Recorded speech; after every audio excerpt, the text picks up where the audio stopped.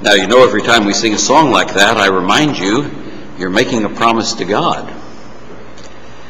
As you sing those words, every idle word that men shall speak, they shall give account thereof in the day of judgment. Do you really mean that you're going to live every moment of the rest of your life for Jesus Christ?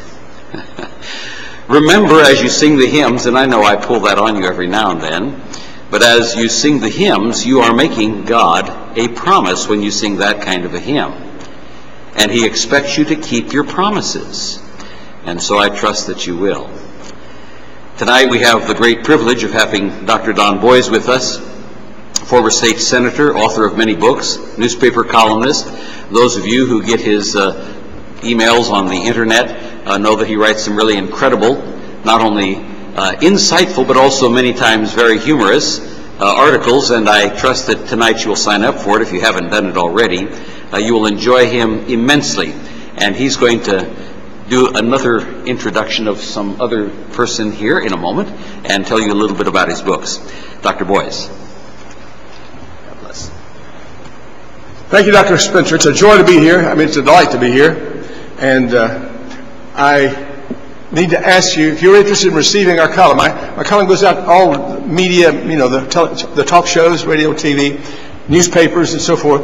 And if you would like to get it, it would come weekly, and we're glad to send it to you. We're also giving away an e-copy of one of my books.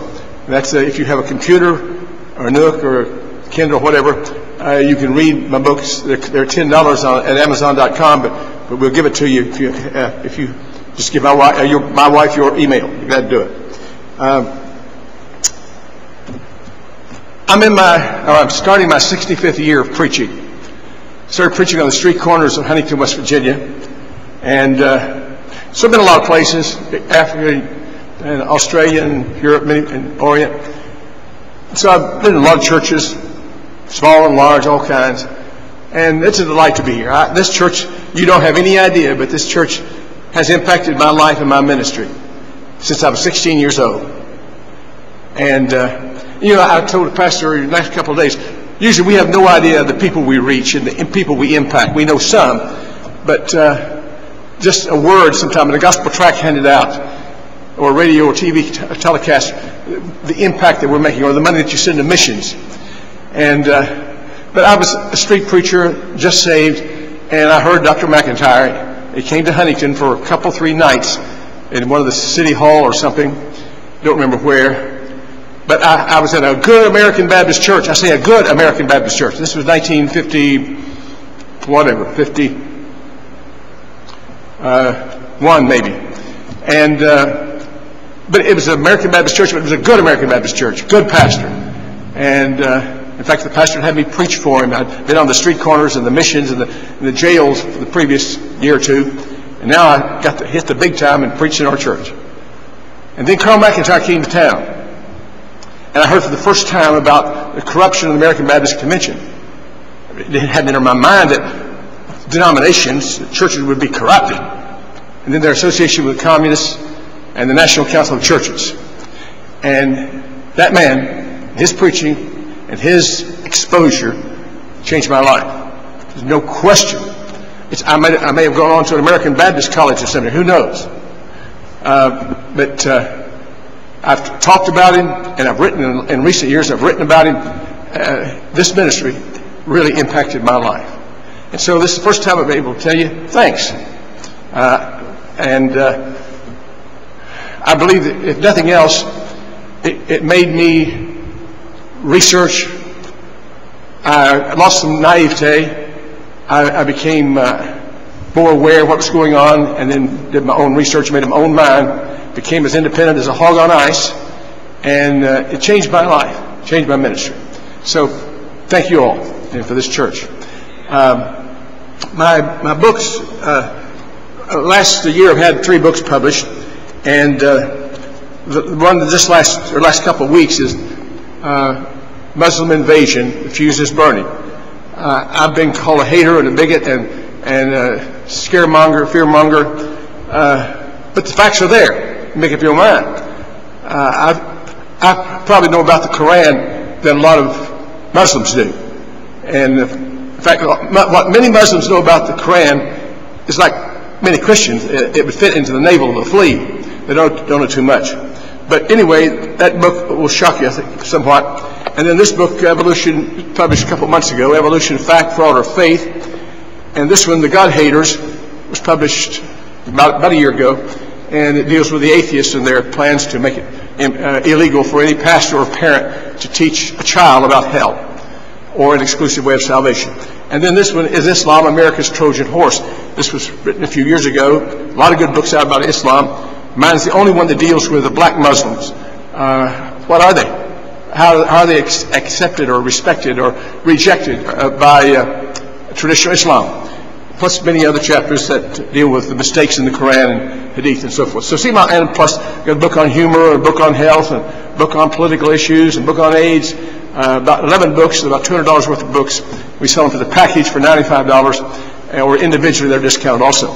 So anyway, see her if you're interested. But don't forget, if you want the free ebook, see her and give her your email address. Ellen is my editor. She keeps me out of a lot of trouble. I just noticed column had just went out. She missed a word. I was talking about homosexuality, how it's abominable and abnormal and something aberrational. And there's a word in there that's not a word. And that's that. I guess it's I don't know if it's a self-correcting or whatever. Anyway, she missed it. So I'm going to dock her pay or something. She keeps me out of a lot of trouble. She really does. And keeps me on focus. We've been married now 28 years.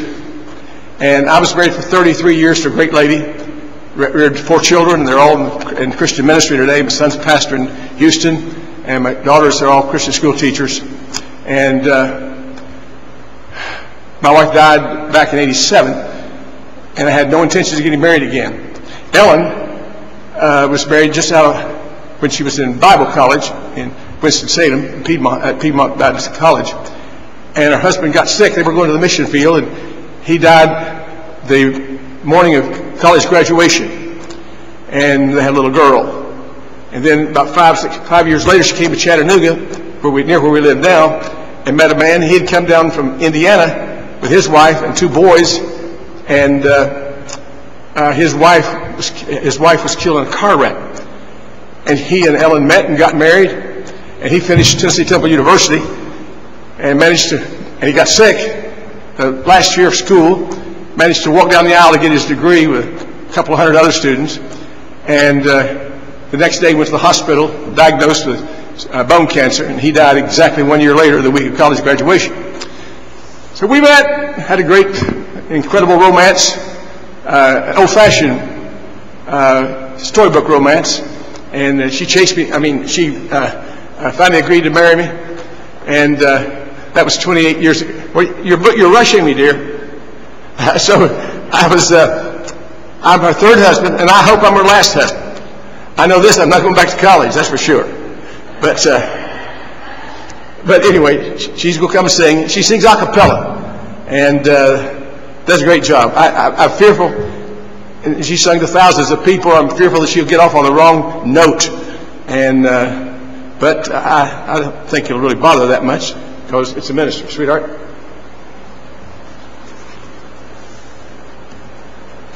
I was 13 years old the first time I remember hearing a clear presentation of the gospel. The preacher's text was John chapter 3, verses 14 through 16, where Jesus taught Nicodemus, "And as Moses lifted up the serpent in the wilderness, even so must the Son of Man be lifted up, that whosoever believeth in him should not perish, but have eternal life. For God so loved the world, that he gave his only begotten Son, that whosoever believeth in him should not perish, but have everlasting life." I still remember the mental picture that I had that night of Christ lifted up on the cross for me. I realized that Jesus Christ paid the debt for my sins, and I trusted him that night as my personal Savior.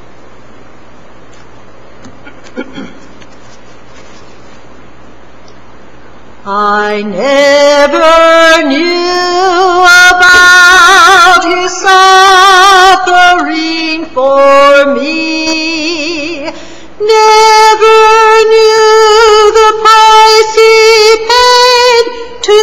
set me free, until I heard the words, for God so loved the world of sinful men, that he gave his only Son on Calvary.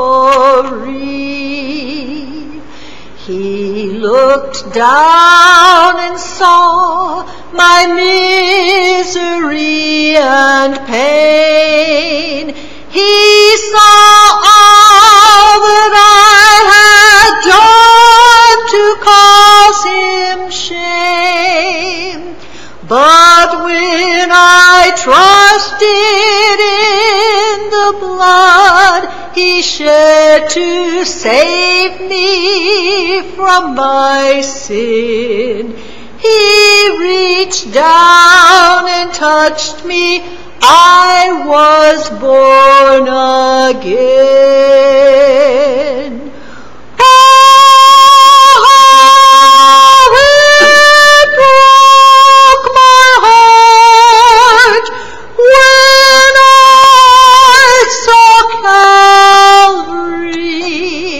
When I felt the nails as they pierced his hands, when I stood and watched his face as they nailed him in my place, oh, how it broke my heart to understand.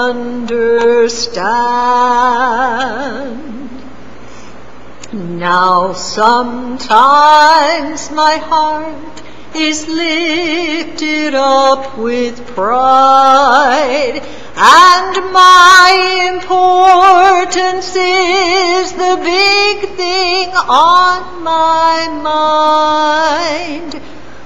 But when I forget the place he found me, or the pit he dug me from, then it's time to take a walk up Calvary. Lord, let me walk with you while you climb Calvary. Let me feel the nails again as they pierced your hands.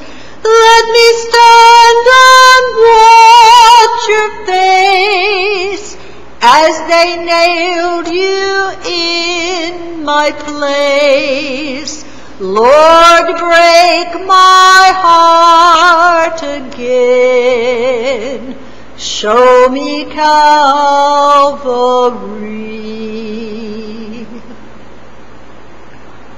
Now my Lord is seated next to God in heaven, where he pleads my cause and intercedes for me.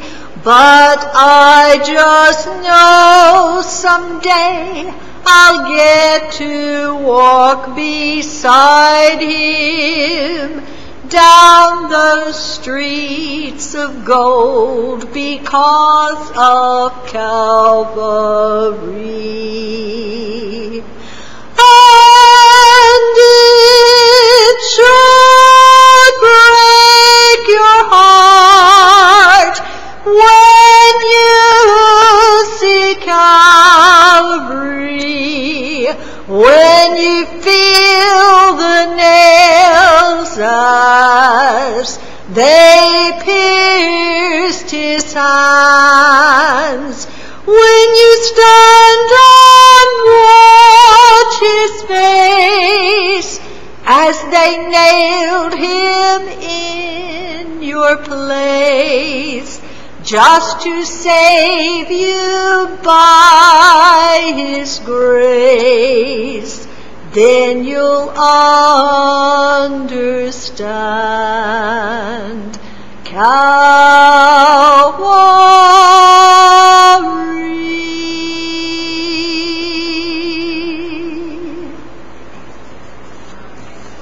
Thank you, dear. Thank you, dear. Let's pray. Our Father, now thank you for Christ. I thank you for the privilege of being saved and the privilege of serving the Lord. Thank you for with salvation comes a purpose for living. And thank you for these folk who are here. Thank you for their great history and tradition. I thank you for that. And I thank you again what they have meant to me. And I pray, Father, that you would bless in this service tonight. It's not my service, it's your service. And I pray that you'd be honored in everything that's said. Thank you for already the music, great hymns of the faith that express our love and appreciation of what we believe. And thank you for that. And so help us to be effective servants and realize that one of these days we're going to stand before you and give an account of how we've served and why we've served. So bless us according to your own will and use this service to honor Christ. In His name I pray. And amen. Dates about 600 BC in the city of Jerusalem. I see a teenager as he bounces up some stairs to an upstairs chamber where he plans to spend the day studying. He's done this many, many days before. His tutor awaits him, and that young man enters that chamber, begins studying, and that young fella has royal blood flowing through his veins.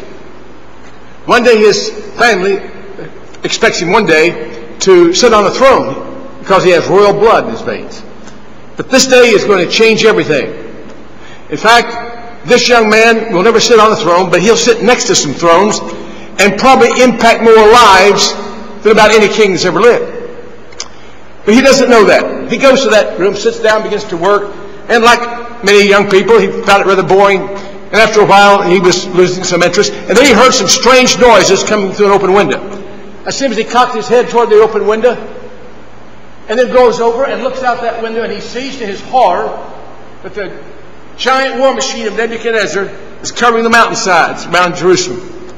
He watches from that window as foreign troops run amok through the city streets. He sees them as they rape, as they burn, as they destroy. He sees his city go up in flames, and his family taken. In the early afternoon, that young man is a prisoner of war. His life has totally changed. He's outside the city. Rough soldiers are tying his hands together. They put a rope around his neck. The other end of the rope is tied to the wagon train. In that wagon train are the sacred vessels stolen from the house of God. Everything of value has been taken from Jerusalem. The city is in flames, black smoke hanging over the city. That young man's not used to such rough treatment as they push him around, and finally he feels a tug on his neck, and he gets the message he's going to be dragged 500 miles through the desert unless he keeps up with that wagon train. And I see him as he makes his way, and he's choking on the dust. He thinks about mom and dad and wonders about friends and what in the world's going to happen, what's going to happen to him and what's going to happen to the people left behind, the people who have been killed. And I see him as he turns around, gets his last look at Jerusalem, home. And he sees this burning city, and he looks at the gates. He can see his grandmother as she stands there and waves a handkerchief. And she yells, "Goodbye, Daniel! We love you, son! Do right!" And Grandma thinks maybe she'll see her grandson in the next few months, but prisoner chains or ransom or whatever, but Mama's wrong. Grandma's wrong. For young Daniel is destined to spend the rest of his life in wild, wicked, worldly Babylon. Makes his way behind that wagon train to come to an oasis later in the afternoon. Stop. He's given something to eat and drink. He's tied up to a palm tree. And I see Daniel as he sits there and makes fists behind his back. And he thinks about that morning, how his life has changed since he got up that morning. And he has no idea what awaits him. I hear him as he says something like, "God, I'll not forget my heritage. I'll not forget my culture. I'll not forget what I was taught by the man of God and what my parents taught me. I'm not going to forget my language. I'll not forget the good things. I'll not forget the principles I was taught." And I see him as he finally gets to sleep. Waking the next morning, he's given something to eat and drink, and he's tied back to the wagon train. They move north, and finally, they see the city of Babylon in the distance. Babylon, the most magnificent city on the face of the earth. First city in all history to have 200,000 population. Magnificent walls, Walls as high as a football field is long. Astounding city. It was considered impossible to conquer. Absolutely impossible to conquer. He makes his way through the main gate. He sees people there from all over the known world. And he was an educated young man, but he wasn't ready for what he saw. Made his way on down through the streets, following that wagon train, still tied like an animal. But the big surprise he got was he wasn't taken to prison. Instead, he was taken to the palace. And there he was released, given something to eat and drink, and then he had a meeting with one of the administrators, who said to Daniel and his friends, after 3 years of training, you young men are going to receive a high political appointment in the administration of Nebuchadnezzar. And I hear Daniel as he says something like, now wait a minute here, I must have misunderstood something. Something was lost in the translation. Are you telling me that you all specifically chose us to work in the administration of this pagan king Nebuchadnezzar? And are you telling me that after we learn the language and we learn the customs and the procedures and we fit into the administration, that we're going to receive a high political office and we're going to snap our fingers and even Babylonians are going to jump and we're going to put our name to documents that could change lives, even Babylonians? Are you telling me that we're going to have a beautiful home, a summer home, maybe a winter home, and we're going to have nice chariots, spoke wheels, a little chrome along the side, and white high-stepping horses? Is that what you're trying to tell us? And they said, Daniel, that's exactly what we're trying to tell you. And Daniel, just a teenager, maybe 15 or 16 years old, knew there was more danger in popularity and position and possessions than in privation. And I see him in verse 8 of chapter 1. I think the secret to Daniel's long and successful life. It says, but Daniel purposed in his heart that he would not defile himself with a portion of the king's meat, nor with the wine which he drank. And I believe that's the secret. Daniel purposed in his heart. I believe few people amount to anything unless they purpose to amount to something. I believe it seldom happens accidentally. Daniel purposed that he wouldn't be defiled, wouldn't be deficient, wouldn't be defeated. All the wine and all the meals that were produced at that time in Babylon were sacrificed to idols. At this time, there were about 65,000 pagan gods that the Babylonians worshipped. And so when they would prepare a meal, they would offer it to one of these false gods. And now, some of this food is brought over to Daniel and his friends. And Daniel said, I can't eat this food. And probably one of his other friends said, Daniel, what are you talking about? Of course you can. I mean, first of all, we don't want to antagonize the king. And we had long journeys, and we lost some weight on this long trip to Babylon from our home in Jerusalem. Daniel said, no, I can't eat it. First of all, it's forbidden most of it's forbidden by the Levitical code. But Daniel, we're 500 miles from home, and the preacher isn't here, and mom and daddy aren't here. Daniel said, I can't eat it. It's been forbidden by the Levitical code. Plus, it's been offered to idols. And while we know there's no such thing as these idol gods, if I partake of this food, people will think that I'm giving a nod of recommendation toward those false gods. No, maybe an extremist position, but I'm going to be safe. I'm not going to eat it. I'm not going to be defiled. Daniel wasn't defiled. Satan is determined to defile you and me. He'll do what he can to defile us. He wants to defile us as to our principles. Our principles are the foundational truth on which other truths are based. And Daniel took the 10 Commandments into captivity with him. Not the stone tablets, but the truths. It was wrong to lie in Jerusalem and also wrong to lie in Babylon. It was wrong to commit adultery in Jerusalem and also wrong to commit adultery in Babylon. Time and the place had nothing to do with the principle involved. And Daniel lived for God in Babylon all his life because he lived for God in Jerusalem. Folks, the Bible is the only safe, solid, secure foundation upon which we can stand. If we stand on anything else, we're standing on sinking sand and standing on a bridge of mist. We need to have our lives controlled by the principles of the Word of God. It may be difficult sometimes, but that's irrelevant. The cost, we do what's right. In 1662, England passed the Act of Conformity, called the 1662 Act of Conformity. And what it was a requirement that every preacher, first of all, every preacher in the country had to be a member of the Church of England. And all these members of the Church of England had to conform to the newly revised Book of Common Prayer. And there's a lot of objection to it. And over 2,000 Church of England, these weren't independent Baptists or independent Presbyterians, these people were Church of England people. And over 2,000 of them refused to obey the king. They could pray, hey, it's a law. We're supposed to obey the law. We'll go along with it. But they knew it was wrong. And over 2,000 preachers in the Church of England went to jail and were exiled, and all of them lost their pulpits and their income. I wonder if that comparable thing would happen today, how many preachers would really take such a principled stand? They did, because their lives were based upon principles. They weren't defiled. You and I are not to be defiled as to our principles or as to our precepts. Precepts are a code of conduct, and they're based on our principles. Everyone has a code of conduct. Even lost people have a code of conduct. Uneducated Christians, undedicated Christians have a code of conduct. Just some are more refined and defined than others. A man says, I'll never be unfaithful to my wife. Can you imagine how that would change the world? Just that simple thing. Not getting saved, and not believing and practicing the Bible, just one principle. I'll never be unfaithful to my wife. It would totally change society. And everybody ought to live that way, whether they're saved or not. Another man says, well, I'll never be unfaithful to my wife unless it's with that woman down the street there. That's also a code of conduct. Not much, but it is a code of conduct.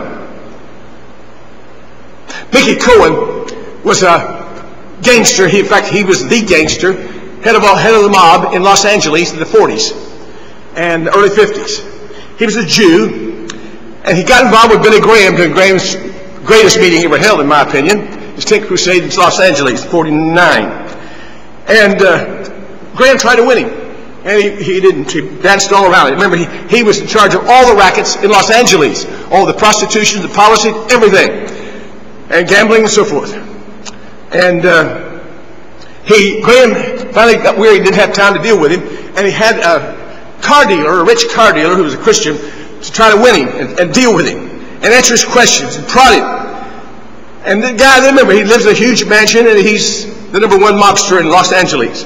And the gangster told this guy that was trying to press him to get saved and have a total change of life.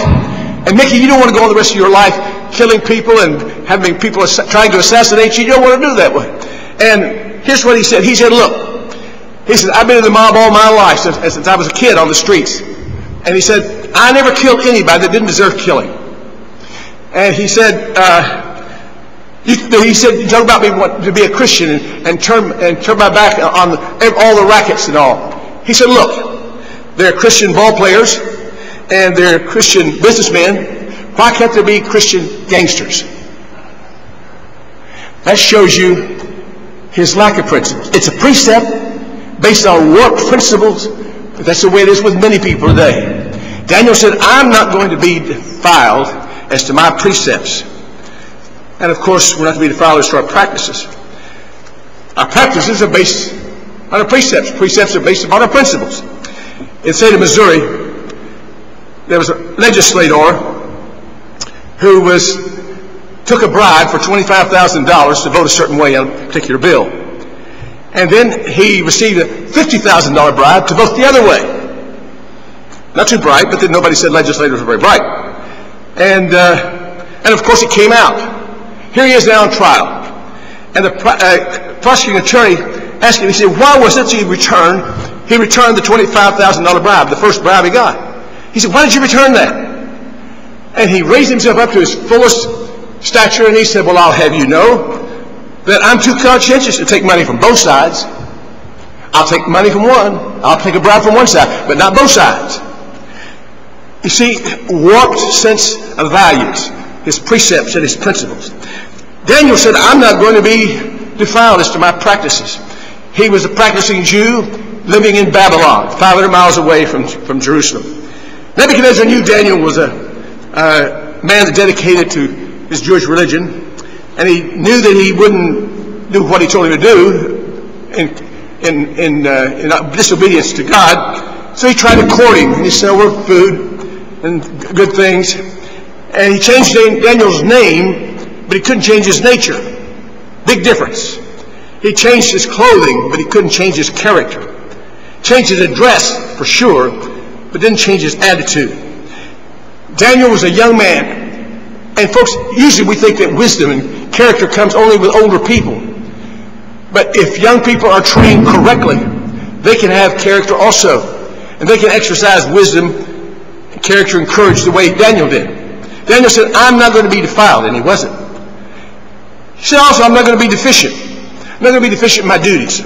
In chapter 2, verse 48, you see the duties of Daniel, and it's absolutely amazing. Remember, he's a hated Jew, and he's just a young man. By this time, he couldn't be more than maybe 19, 20 years of age. And it says in verse 48, Then the king made Daniel a great man and gave him many great gifts and made him ruler over the whole province of Babylon and chief of the governors over all the wise men of Babylon. That's an astounding thing for a young Jew. Daniel said, I'm not going to be defeated in my work. In verse 20 of chapter 1, the Bible says that Nebuchadnezzar looked at Daniel and his friends, Shadrach, Meshach, and Abednego, and compared them, did a study, compared them with all the other politicians working for him, and it says that they were 10 times better than all the others. I'd read the Bible through numerous times and never noticed that. This is not hyperbole. 10 means 10. No indication that's symbolic at all. Daniel and his friends, young Jews, young people, did a better job, were more conscientious, were on time, and put out better work, and could be counted upon, more so, 10 times better than all the other Chaldeans that worked in the Babylonian Empire. Astounding statement. We're not to be defeated in our work. If you're a salesman, if you're a teacher, lawyer, clerk, farmer, you ought to do the best job you can do. And too often I find that people blame Christ for their lack of success. Well, I could never get to be president of the firm because I'm an active, born-again, committed Christian. Sometimes there will be some persecution and some difficulty. We know that. But too often, folks, that's a cop-out. And I've discovered out there they're interested in one thing, and that is to get a quality job done for the least overhead. And if you can produce, I believe you'll be president of the firm, or you'll be top salesman, or whatever. And I think people, Christians, ought to go as far as they can, make as much money as they can, give away as much as they can, as long as it doesn't hinder their service for Christ and hinder their family. We're not to be defeated in our work, not to be defeated in our worship. We are to be people who are faithful to the Lord. We're to keep our word. We're to be people to be looked up to when we work, we do a superior job. We're to not to be deficient in our duties and not to be defeated. Daniel, remember, in 6th chapter of Daniel, now he is number 3 man in the Medo-Persian Empire. Now, he lived for God all of his adult life in the Babylonian Empire under Nebuchadnezzar and Belshazzar. Here he is now, prime minister of the Medo-Persian, the greatest empire ever existed at this time, reached the greatest distances. And they recognized, even though he was an 85-year-old dude, they recognized his ability. And he had this high position. And he had some enemies. We're known by our enemies as well as our friends. And so they came after him. They wanted to get him. But they said, we can't find anything wrong with this dude. Now, if they lived with him, they would have known that Daniel wasn't perfect. They couldn't find a cause to place against him. And finally they said, I'll tell you what let's do. Let's get a law passed that says you can't pray. Because you see, they knew that Daniel prayed 3 times a day. And let's make it so that you lose your life if you disobey that law. These people could count on Daniel. They knew that Daniel was committed and would not be unfaithful to his duties. He would not be defeated in his service. And so Daniel drove home one afternoon after the law had been promulgated. It was now illegal to pray all over the empire. Couldn't ask anything of anybody, any god, of the many gods that existed, pagan gods. Couldn't ask anything of anybody except the king. And Daniel drives up at his big mansion, and he sees at the sundial, it's time to pray. Hold it. There's a federal law now that says you can't pray. And surely he's got to be aware of this, and he has to be careful because people are looking to him. I mean, he's a high position. I mean, after all, if he loses his position, who knows who's going to take his place? Daniel at least knows he's honest and treating people fairly. I see him as he goes up to his room, as he had done before, the Bible says.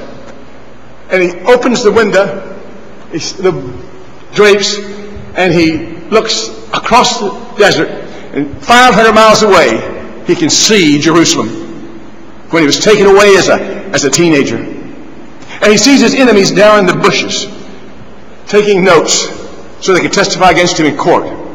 Now Daniel knows, here I am. He says, I've prayed all my life since I've lived here. I've prayed 3 times a day as I face Jerusalem. He didn't have to face Jerusalem. He didn't have to be at an open window either. He could have played around with this thing and got out of the quandary. But Daniel said, no, that's a capitulation to evil. It's taking the cowardly way out. I'm not going to do it. And he got on his knees in that window, knowing his enemies were there taking notes. And he prayed. They had what they wanted. And they testified against him in court. He was found guilty and sentenced to die.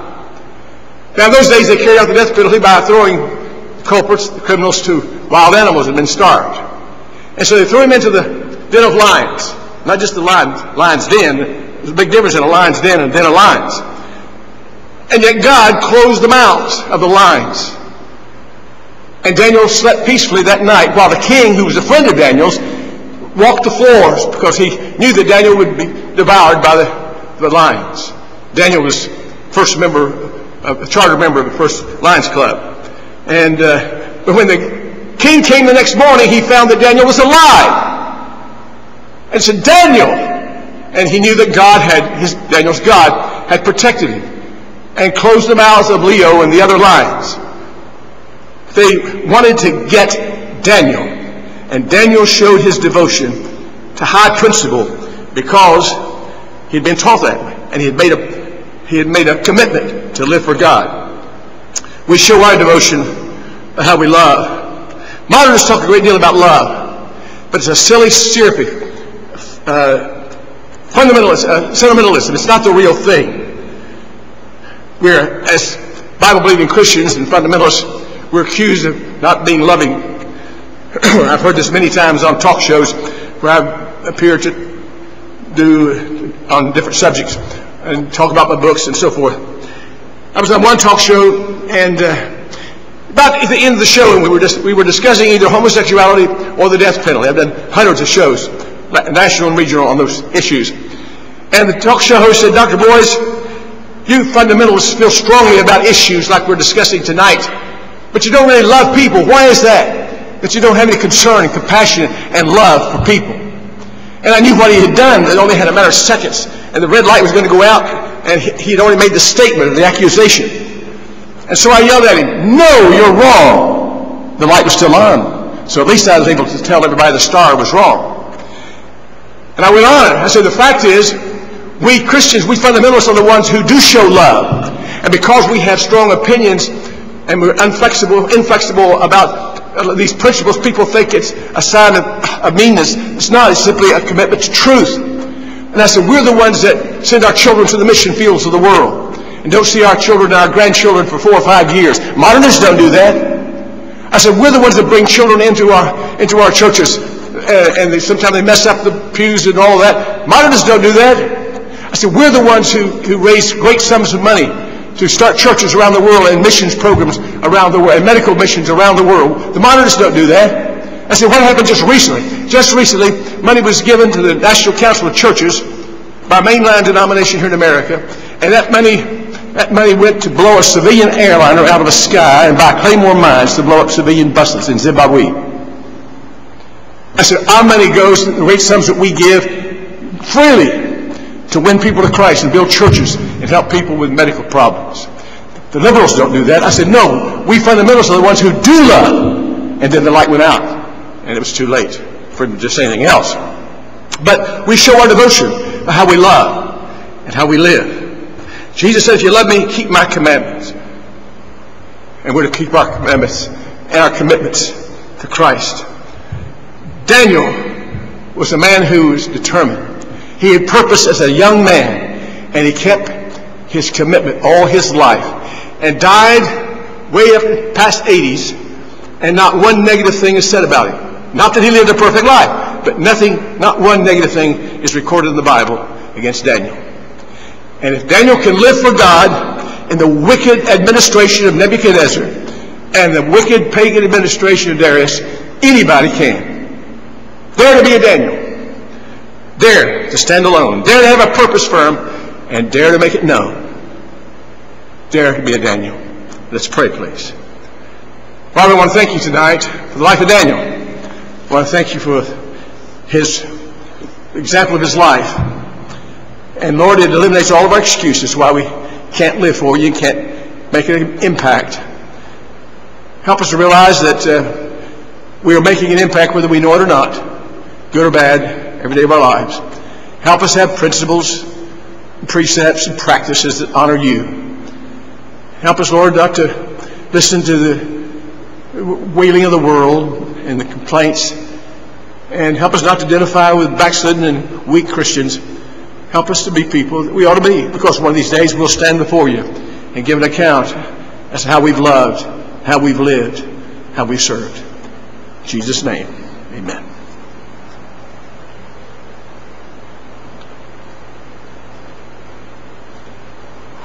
Thank you, Dr. Boys. And that is a good way to close with the hymn, Dare to be a Daniel. We're back in the inspiring hymns. If you'll turn to number 456, we'll sing all 4 verses, 456, Dare to be a Daniel. I will stand to sing.